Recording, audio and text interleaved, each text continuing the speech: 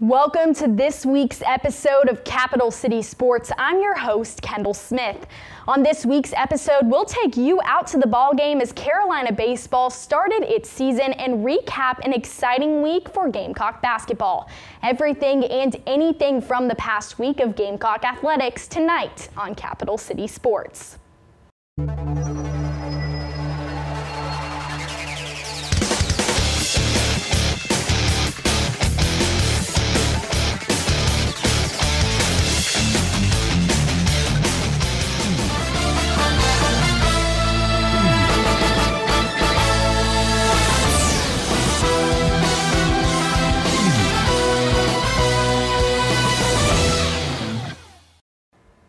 Starting off the week, women's basketball had one of the biggest wins in program history last Monday. CCS reporter Ethan Still was at Colonial Life Arena as the top-ranked Gamecocks took down the UConn Huskies. After several attempts, Dawn Staley and the South Carolina Gamecocks can finally check one thing off their list, defeating the UConn Huskies, and they did it at home in front of a sold-out crowd. The Gamecocks would start out extremely strong defensively, only allowing 2 points in the entirety of the first quarter. Senior Ty Harris would be instrumental for the Gamecocks tonight, and she had 6 after 1. The second quarter saw much more offense from both sides, and the seniors would play big roles for both teams. UConn's Crystal Dangerfield finished the half with 9 and held the South Carolina lead to 8 with a half to play.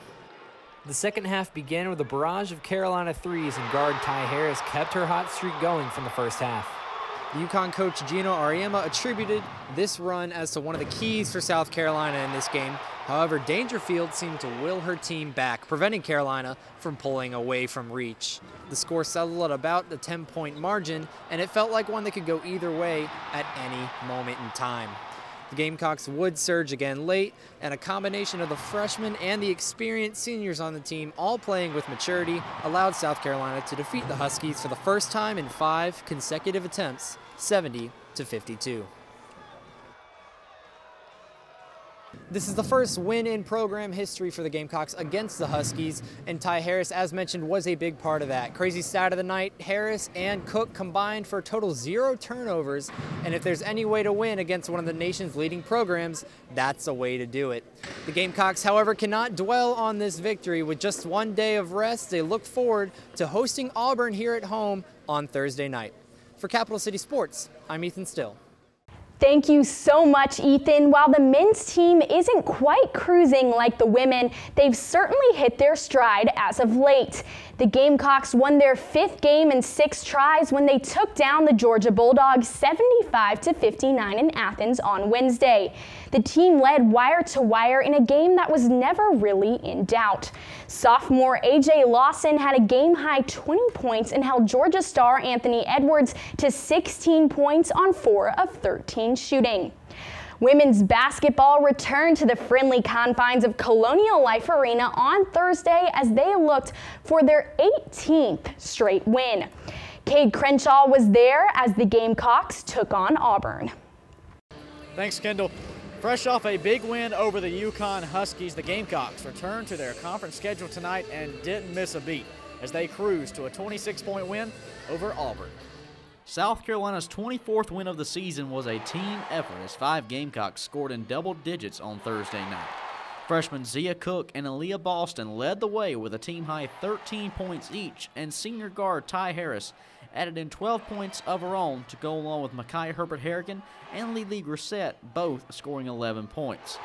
Although they never led, Auburn did keep things tight with the Gamecocks, especially early on, as they drew as close as 3 points to South Carolina's lead early in the second quarter. That's as close as they would get, however, as from that point on, the Gamecocks never looked back. Dawn Staley's squad closed out the first half on a 20-4 run to lead the Tigers at halftime, 42-23.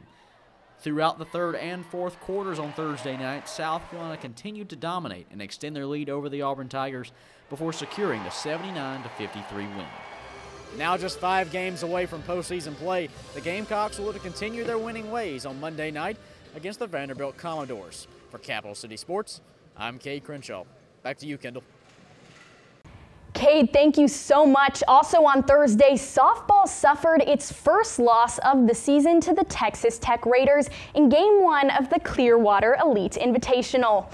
It didn't get much better for South Carolina as the weekend went on. They lost games 2 and 4 to Virginia Tech and the top-ranked Washington Huskies in close fashion. They were able to rout Kansas Friday night to get their only victory of the weekend. They'll be back in action later on this week.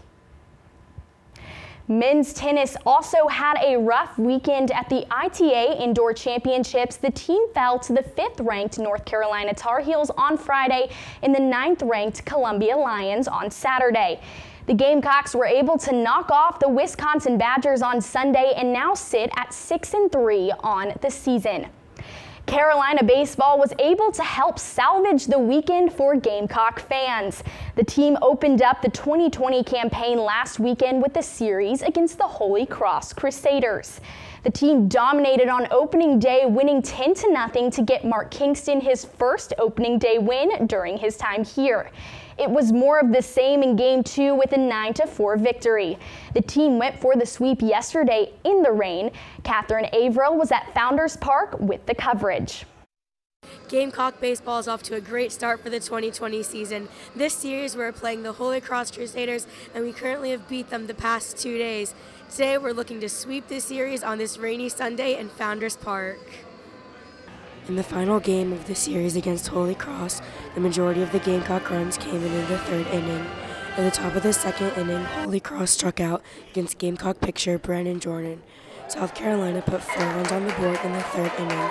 Noah Myers, Wes Clark, Noah Campbell, and Jeff Heinrich all scored. Later on, in the bottom of the 4th inning, first baseman Wes Clark hit a solo home run towards center field. At the bottom of the 5th inning, the game was called short due to inclement weather, and the Gamecocks swept the series against Holy Cross. The final score was 5-0. The Gamecocks are back in action this Tuesday at 3 p.m. against Winthrop. For Capital City Sports, I'm Catherine Averill. Back to you, Kendall. Men's basketball continued its postseason push on Saturday when they faced off against the Tennessee Volunteers. Holly Coldell was at Colonial Life Arena for a thriller. Thanks, Kendall. The Gamecocks have a lot of momentum going into these last 6 regular season games after their 2-point win against the Tennessee Volunteers. The game started off slow, similarly to their last matchup in early January, where the Volunteers won 56-55. While the scoring was low, the amount of fouls was not. There was a total of 52 fouls, 24 on USC and 28 on Tennessee. At the beginning of the second half, the score was 30-29 with the Gamecocks up by 1. Tennessee's John Fulkerson scored a career-high 25 points, while USC's highest scorer was Mike Kotsar with 13. By the 2-minute mark, the energy in Colonial Life Arena was palpable. There were 5 turnovers and 3 lead changes in the final 90 seconds.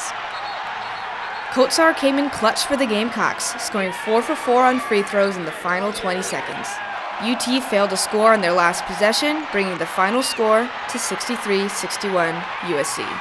USC will take on Mississippi State this Wednesday at 9 p.m. at the Humphrey Coliseum, which will broadcast on the SEC Network. For Capital City Sports, I'm Holly Caldell. Back to you, Kendall. What an exciting game, Holly. Thank you. In other basketball news, the men's basketball team received a Level 1 violation allegation last week from the NCAA. The allegation is related to the FBI probe into bribery and corruption in college basketball.